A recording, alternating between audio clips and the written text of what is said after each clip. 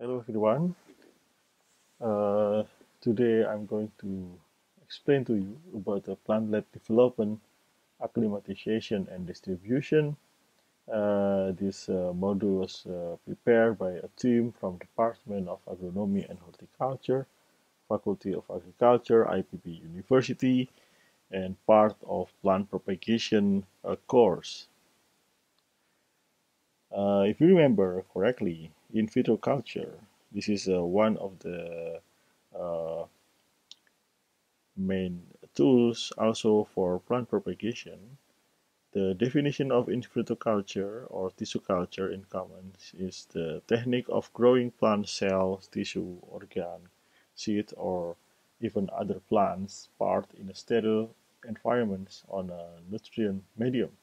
And the base of this technique is the totipotency, which is the ability of a single cell to divide and produce all of the differentiate cells in an organism. And in vitro application actually very large. It's not only for micropropagation. Of course, for today we are mainly discuss about the plant propagation, but in fact the in vitro technique can be applied for plant breeding.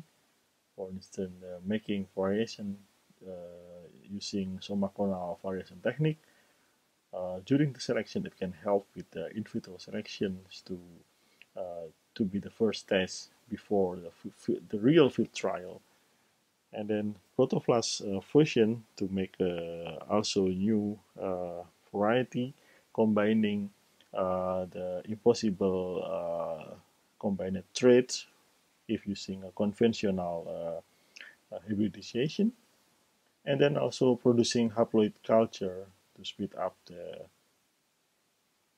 hybrid process, genetic engineering, especially for plant regeneration after the genetic engineering, such as using agrobacterium or even the genome editing, and also for embryo rescue.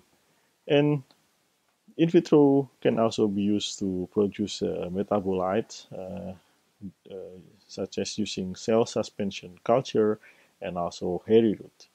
And also it can help for plant conservation. It can be used to apply the slow growth procedure in which plant can be maintained as small as possible with very slow growth to reduce the need of the space and also the cost of the maintenance, and even cryopreservation in which we can store the plant for more than 10 years, for instance. And last but not least is that the in vitro application can be used to produce disease-free materials. In plant propagation is also important because sometimes when we want to certify a seed for commercial use, we have to make sure that the seed that we are produce is free from disease. And I guess you remember last week subject that the plant regeneration pathway in vitro can be through many schemes, and there is also such as directly from explant to become a somatic tissue. Sometimes it can directly producing auxiliary buds and become a plantlet. Sometimes it should follow the callus pathway and then become adventitious buds and to be plantlet. And even we can make an embryogenic callus. We can get embryonic callus. Sometimes to become embryo, we can through direct somatic embryogenesis or indirect somatic embryogenesis. I guess this already well explained last week. And micropropagation. This is the biggest part of tissue culture using that are related to our course, because basically micropropagation can also be considered as a vegetative propagation. Uh, the terminology of micropropagation is in vitro plant propagation for clonal propagation. So clonal here means vegetative propagation, as I mentioned, to produce through to type and what we call generally similar to its mother plant. And the step of micropropagation we will discuss today is about the first is explant selection, how we select the explant for initiating micropropagation process, and then culture establishment or sterilization, multiplication, elongation, and rooting, hardening, and acclimatization. And here the example of that of a strawberry. So this is the explant selection, and then after that we make a sterilization to establish the culture, and then doing the multiplication, elongation, and producing roots or rooting, and then before acclimatization we put it in the hardening condition. What is that? We will talk about it later on. This is the example of sterilization of pineapple. You can also see the detail of this step in our YouTube video in this address. Please visit that, or you also obligatory to visit during the practicum, and you can see step by step or what we have to do to initiate the explant for pineapple. And after getting first explant like this, using sterilization step, and then we will get the multiplication step like this, and in the end elongation step to produce the roots and complete set of plant. First is explant selection. We should choose explant, of course, if possible, from healthy, well-maintained, and fit mother plant. Of course, in one direction, the use of in vitro culture is to get the free disease material, but in general, if possible, we should get the explant from healthy, well-maintained, and fit mother plant. And it will make it easier for us to do the initiation process, because during the sterilization part, the effort that we have to spend is not that big. If possible, we also should get it from reliable sources that can be traced back, because when you do it in industrial ways, you will deal with certification. Of course, the body that will certify your seed will ask where the plant comes from, etc. And it should be in a juvenile phase to get faster to respond in the culture, and we should choose part with high meristematic activity to ensure that the explant can be developed easier to be a new set of plant. And then aseptic culture establishment, we also call it sterilization. We should select a juvenile explant that are actively growing, or we can consider it as a meristematic tissues, such as shoot, axillary buds in the leaf, axillary meristem tissue, apical dome. And during the initial sterilization outside laminar, we can wash it with detergent in running water, immersed in fungicide and bacterial solution, and after that we can reduce the explant size if the initial size is too large. I guess you can also get the nice illustration during the practical. And sterilization in laminar, so after that we do it in the laminar with alcohol, sodium hypochlorite, etc. We wash several times to ensure that the small particle and also maybe some small contaminant there are left will be disappear. This illustrates how we do the sterilization, such as the example here is banana.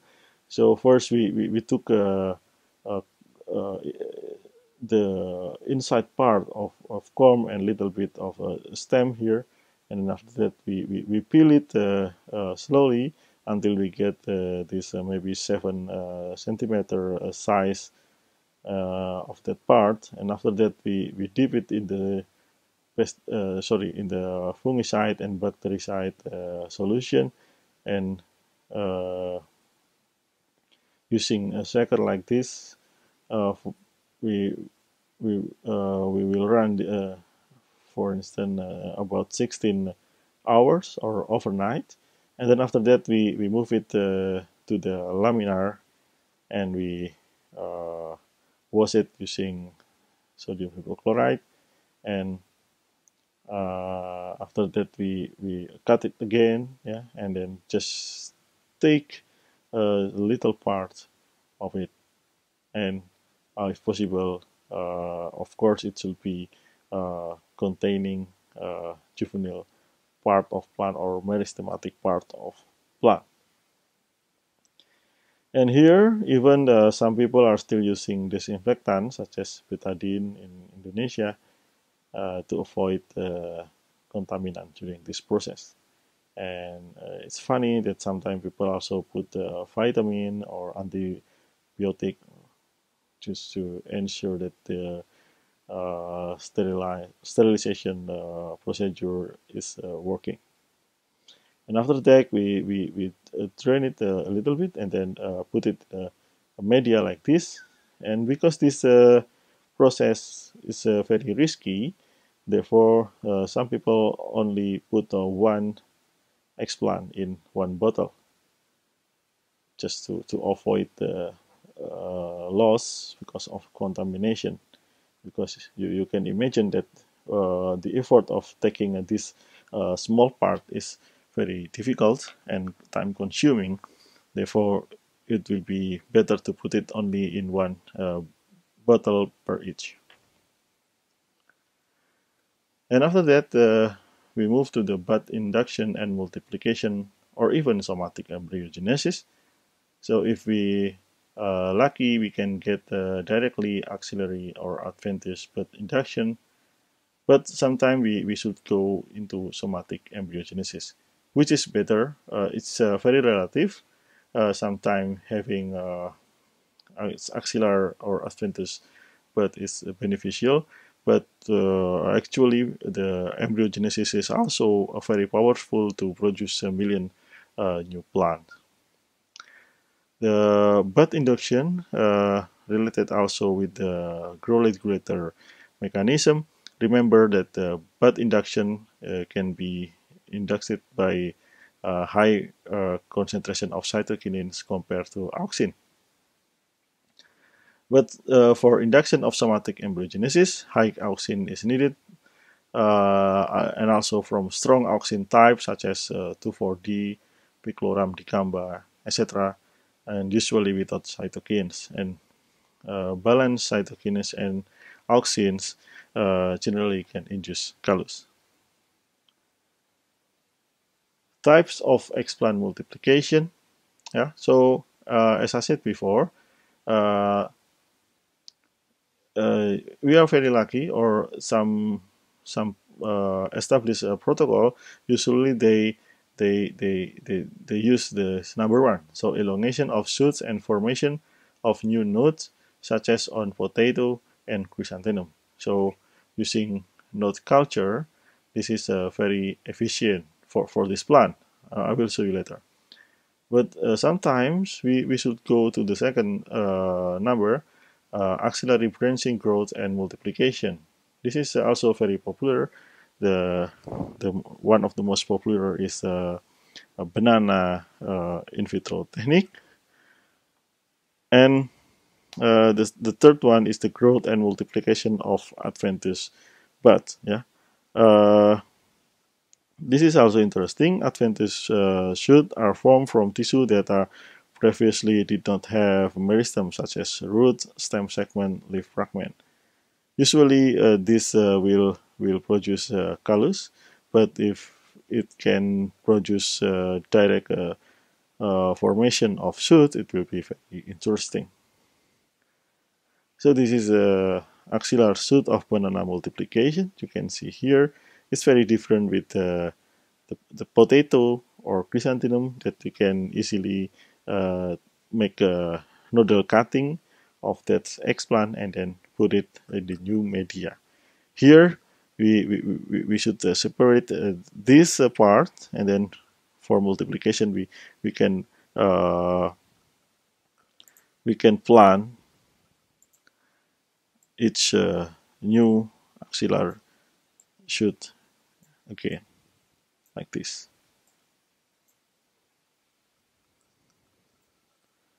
See? So again, in the video of practicum, you can see here that a cluster of axillary shoots in banana like this, we can already make a subculture. You can separate one shoot with and put it in the new uh, media. Somatic embryogenesis, this is considering as the most potential huge clonal propagation. So for industrial plant, usually they use this technique. Yeah, I know that for instance for palm oil propagation, they use this somatic embryogenesis. So it's not based on one node, for instance. So what they do is that they form embryo from a somatic cell, and they do the multiplication uh, cell like this, and they can produce millions of cell. Yeah, and then uh, after that they screen it based on the stage, and because they have a nice protocol, they can synchronize the the stage of the embryo differentiation even, and after that they can do the pre-germination, and then they will have a huge number of plant after that. Sorry. Developmental of somatic embryogenesis. This is from last week slide. So from somatic cell, you will have a globular stage like this, and then the heart's shape like this, torpedo and cotyledonary. And after that, interestingly, it can start to be a new plant or plantlet even before it have a root. This is an example in poinsettia. This is the globular stage, and this already in a hard and cold. Sorry, maybe this is the cotyledonary stage, and this becoming a new set of plant. And in orchids, this is a special for orchid. There is also formation of protocome-like bodies. So in orchid, the germinated orchid seeds are called protocome, and if the primary protocome from a new protocome or explant like a stem or leaf node from protocome-like structure, then it's called a protocome-like bodies. And for propagation, it also will be easier during the multiplication like this, because what you have to do is just to separate HPLB or protocome-like bodies, and you can put it in the new media for elongation. So this PLB development orchid. So this is the new germinated seed of orchid, and after that you can see here already that some are developed into small PLB and then bigger PLB, and after this you can separate each of that, and then you put it in new media, and they become a complete set of plant. One of the most important thing during the multiplication, of course, is the multiplication rate, in which we, as a producer, we would like to have the maximum number during the subculture, because There's some limitation sometimes for using a plantlet for subculture. For example, in potato, the maximum subculture is 5 because we try to avoid the somacronal variation. So the multiplication rate is the number of new shoot or plant produced from each explant or plantlet in a certain period of time. For example, this is the you can see here this plant with only one bud number, two bud number, three bud number, 4, 5, and 6. In one cycle, they produce something like this. So from one explant, after established produce, it can, in this case, 3 buds per period for, let's say, 2 months. Then in a year, there's 6 periods. So the potential number of shoots produced in a year is 3 times 3 times 3 times 3 times 3 times 3, about 729. And compared to the plant that able to produce, let's say, 5 bud per period, this is less efficient. Yeah, you can already see that. And uh, based on multiplication rate, we can make a program. We can try to forecast the need of our equipment. We can forecast the need for market for our products, and by then the program of our plant propagation will be sustained. The next step is elongation and rooting. Elongation of shoots first. Uh, Sometimes the resulting shoots are short or rosettes due to the influence of growth regulator before, especially cytokinin. When you use a cytokinin, of course, it can help you to produce or initiate a bud, but sometimes there's an effect like that. Therefore, it is needed to do elongation first so that the shoot size is normal and easy to handle. Elongation is done by transferring shoots to new media, for instance, without a growth regulator, or to media containing gibberellic acid. But still, it's depend on the type of the plant and sometimes even the variety of a certain kind of plant. Next is rooting. Rooting is also important, especially before the acclimatization. Some plants can directly can be sown in the outside condition without having roots, but to ensure the successfulness or success rate of the acclimatization, we need to do the rooting first. So rooting is a root induction in shoots, and the roots that are formed are generally adventitious roots.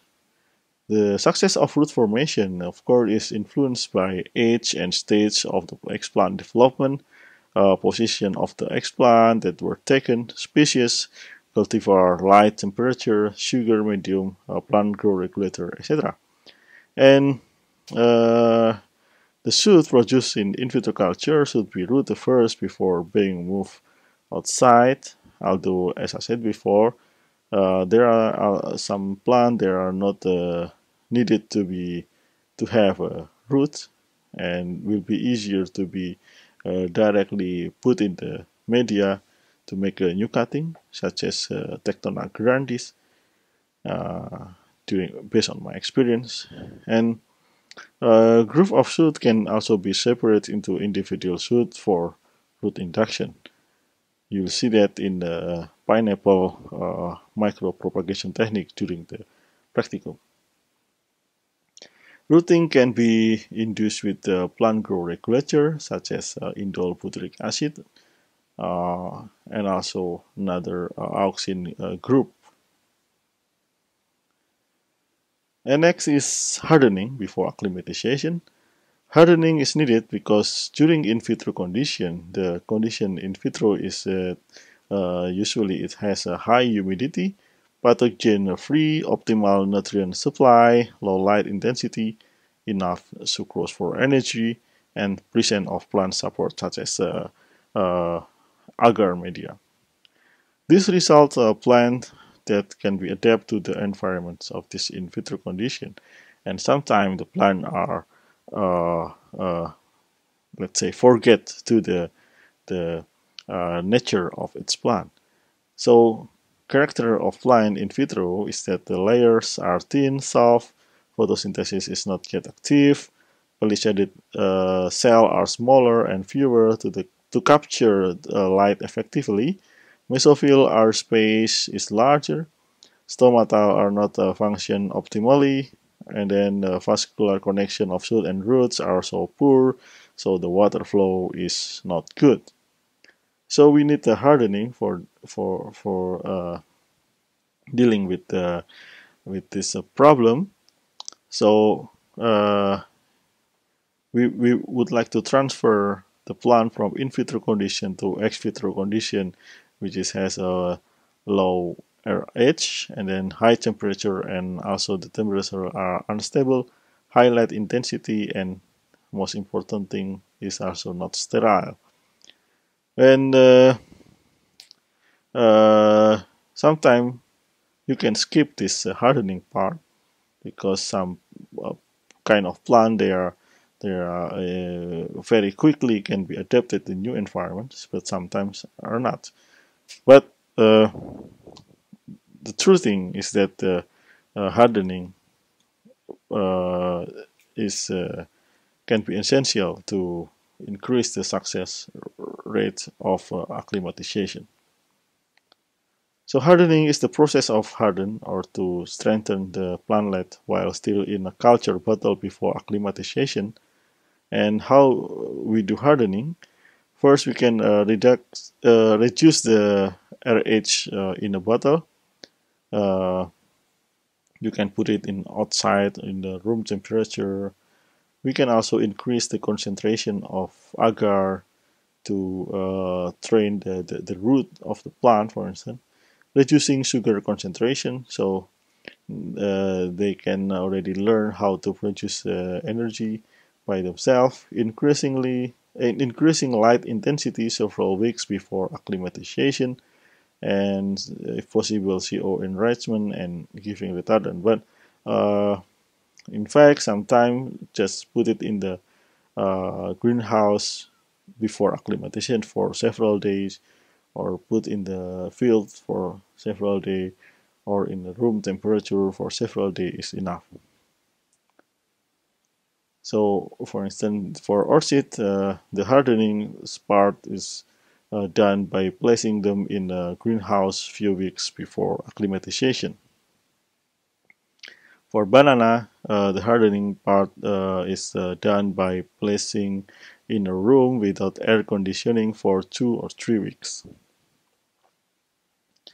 And the final part is acclimatization. Acclimatization is the process of removing plantlets from a culture bottle and being adapted to the environment outside the lab. Ideal condition for acclimatization is a high humidity around 90%, low light intensity but higher of depth of light in the lab, of course, and slowly it will be modified to the real field situation. And then if we should use also sterile media, good aeration and drainage, and the temperature is should be not too high. And the procedures, first we should prepare the media, and if possible we should sterilize the media, and then after that plantlet is taken out from the bottle, remove the agar, clean with running water, and then if necessary treat the plantlet with fungi or bactericide, drain well and transfer to the growing media, put in a shade condition, and do monitoring or control. And during the maintenance, don't forget to give water, fertilizer, and also controlling pests and disease. For fertilizer, it's common to use a leaf fertilizer using half of concentration. After the plant is stronger, then we can increase the dosage or concentration. And then if the plant has formed new shoot, it can be moved to bigger polybags. And here are the tips to increase the success rate. First, we can also do the root stimulating procedure, yeah, using hormone application. Can also be done during the plantlet stage. And then we can put anti-transpirant treatment to avoid water loss. There are several product of that. And we can also put up paclobutrazole and do modification of photoautotrope induction in plantlet before acclimatization, such as by removing sugar and also increasing CO2. And changes during successful acclimatization, of course, we expect that the leaf and chlorophyll thickness will be increased, and then mesophyll will develop to form palisades and spongy parenchymes, and then increase stomata density, cuticles, epicuticles, and stomata regulation also should be improved. This is the example of the effect of antitranspirants such as abscisic acid on leaf stomatal conductance. So this is the normal rate, and if the new uh, uh, plant from acclimatization do not have ABA application, then the stomatal conductance is indeed high. But if you put the ABA concentration, let's say this concentration, it can help to decrease the stomatal conductance. Therefore, it can lower the respiration rate. And after 14 days, everything will be normal. And here the effect of paclobutrazole on stomata of citrus leaf. The stomata tend to close, the guard cell thickened, and then suppressing, it will suppress the water loss. So you can see here the stomata tend to close like this, and the guard cell is become very thick compared to that without paclobutrazole. Here the example of banana acclimatization.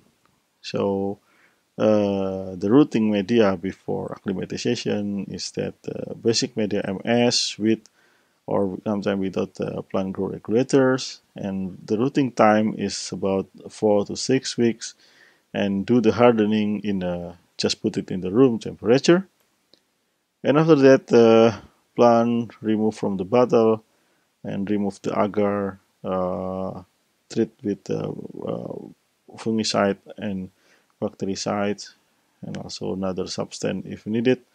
And then after that, we transfer it in the rice husks and sterile compost or cocoa-peat.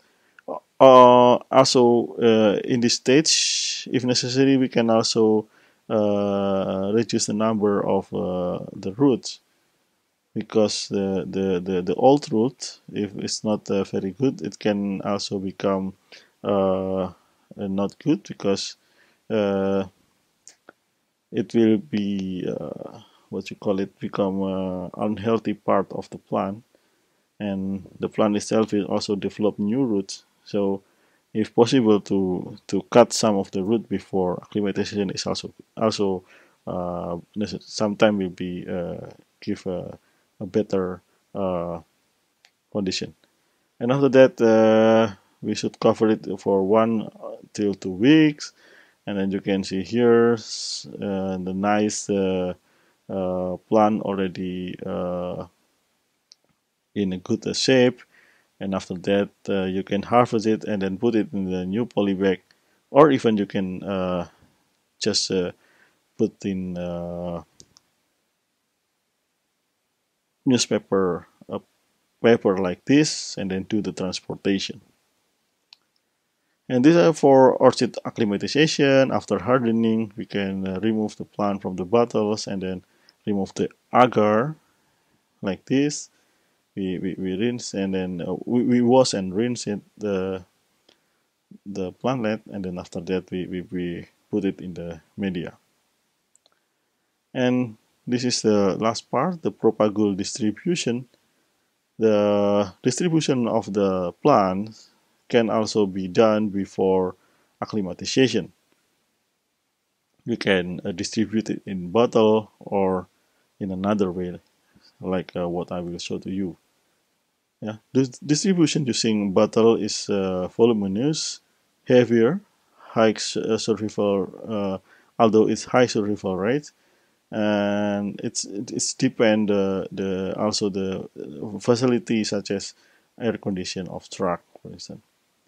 And distribution of acclimatization ready or after acclimatization, of course, sometimes it will give you efficient in the space or a room, lighter, but sometimes it has possess a high risk or die because it already detached from the media.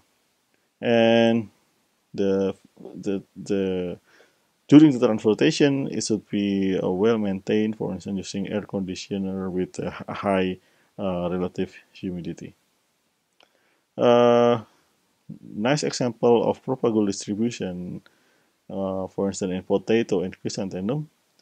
We can just send the cutting of this material before rooting or after rooting. The plantlet can be removed from the bottle, and then after that we clean it and then packing with tissue paper or paddy husk charcoal and store it in a box and transport it at this uh, degree Celsius like this. Just use a plastic and a new small media just to make sure that the plant are still getting enough nutrition. And this part can also be considered as a hardening part, like this for chrysanthemum or potato. I think the the way they do it is almost similar. And this is the example for distribution of cacao seedling from somatic embryogenesis. Uh, so they will produce a plant like this, and after that they do the acclimatization, and then after that they take from the soil and then clean it, and they will transport it like this. So that's all for introductory talk, and we can continue with discussion. Thank you very much for your attention.